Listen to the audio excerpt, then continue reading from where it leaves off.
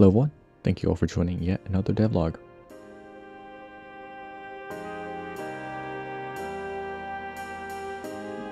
So in the previous episode, we did the modeling of the crawler. In this episode, we'll be doing the animations for it.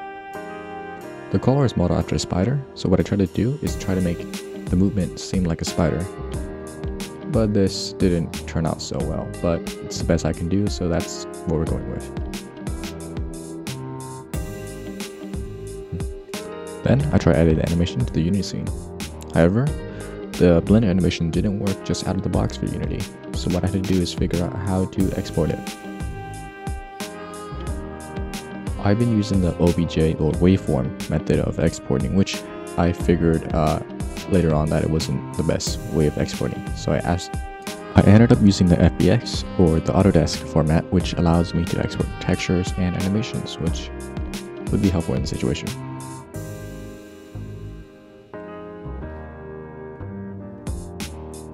There was a bug with the animation where it kept repeating, but it didn't have a delay to it, making it seem like the crawler is going really fast when it shouldn't. I figured out that Unity's animation system allows you to change when the animation plays, so I ended up messing around with that and it got to work. This is post-production me here. I'm just here to let you guys know that this episode might be a little bit long, like 3 times as long actually. What I usually do is I record a 1-hour session and edit it down to 3 minutes. But I had a little bit too much coffee and I did 3 1-hour sessions. There wasn't a way to cut this down without sacrificing content, so here we are with a triple episode. So for the next part, we start modeling items. I want it so for every item in the game, that when a player equips it, it will bring out that physical item. So what I have to do is make a model for every item in the game, which sounds like a lot, but for right now it's only like 4 items, so not that bad. I started experimenting with some stick ideas, but I settled on this rectangular design. Next I worked on shading. Now I used to do Blender stuff a while back, so shading wasn't really a problem for me. I got a kind of realistic looking wood texture.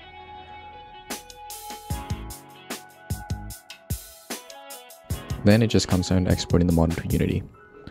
Apparently, Unity doesn't support Blender materials, which I should have thought of in hindsight, but what I ended up doing is exporting each material into 2 images, one for the normal and one for the color or diffuse. This took a while to do, but after finding out how to do it, I got it to work. My biggest problem was just configuring Blender in a way that will make this possible.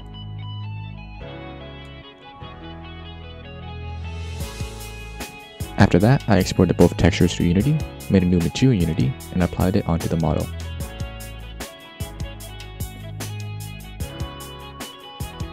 And there we have it.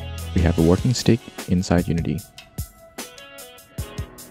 I realized the stick was too short, so I decided to lengthen it. Then I got working on equipping it.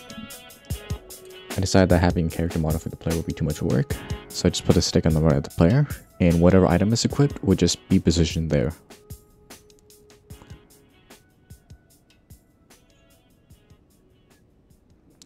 Finally, I got working on the code. What I wanted the code to do is whenever the item is equipped, it will put the item model on the right side of the player, making it look like it's equipped.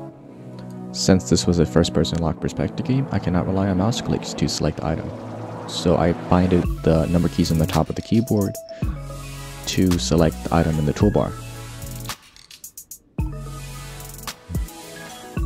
So whenever a number is pressed, the corresponding model in the toolbar will show up in the player's hand. And depending on the model, it can provide triggers or actions to the player.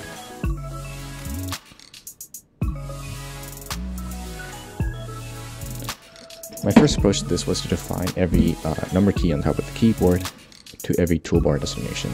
However, that will be more code and it won't be as efficient. So what I ended up doing was to check for the valid slots, open the toolbar, and depending on if that corresponding key is pressed, it will equip the item. I also factored some old code to make this system work alongside the existing ones. I also added an unequip function. To trigger this, you just need to select the toolbar number that corresponds to the currently equipped tool. When this is pressed, it will unequip that tool, making you hold nothing.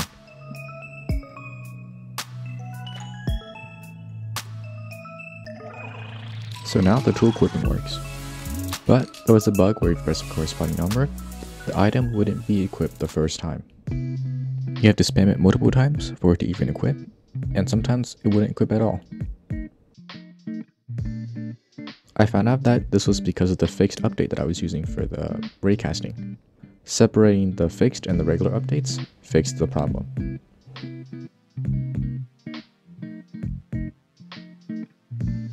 After that, I started adding other models to Unity. Then I worked on this rock texture, which built upon the wood texture and just made it gray. Blender was being a hassle to deal with, and it was crashing all the time. So I worked on expanding the text area while it loaded up. Then I did some final adjustments, resized the model, and then sent it off for exporting. Next up, I was working on the wood. I wanted to make it look like it was part of a tree, so I started adding some edges to it to make it more realistic. However, I forgot proportional editing was on, which changed one thing when you changed another thing, and that just led to a lot of headaches. After a while, I turned it off, and it seemed to work.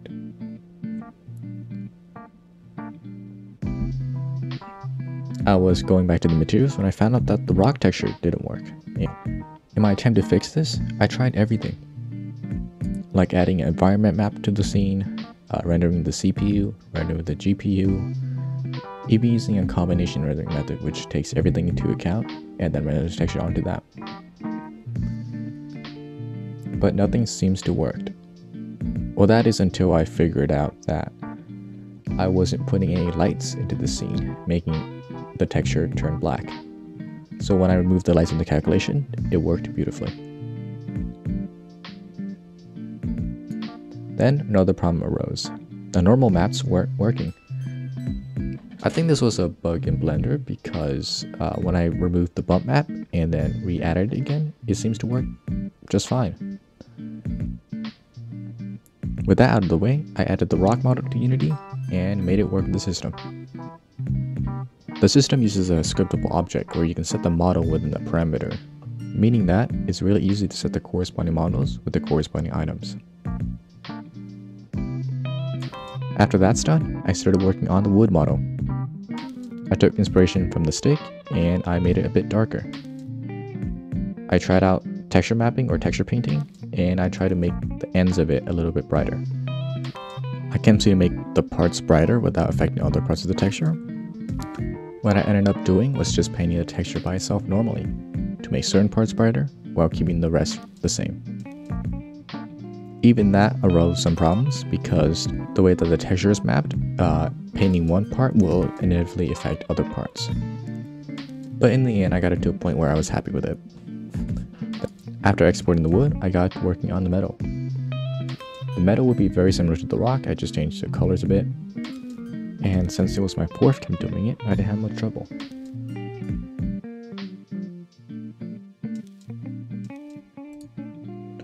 Alright, so there we have it. Now if we open this box and we pull out the stick, you have a stick, and let's get another one. Pull out the metal, have a metal. And this works for all item types. So wood, for example, is right there. It's not perfect, but it works, and yeah. Don't forget to subscribe to keep up with the devlog. Leave a comment below and let me know what you think, and of course, thanks for watching.